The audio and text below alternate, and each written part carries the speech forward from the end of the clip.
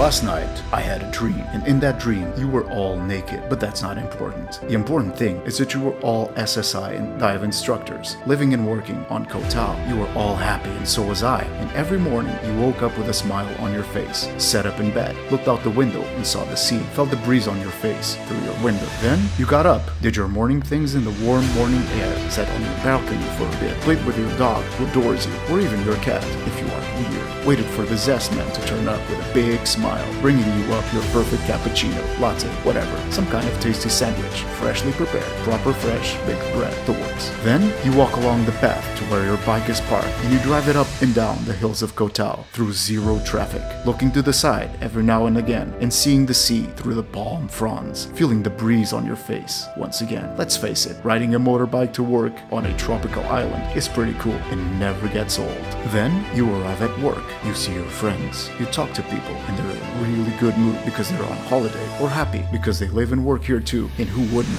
Teach them some diving.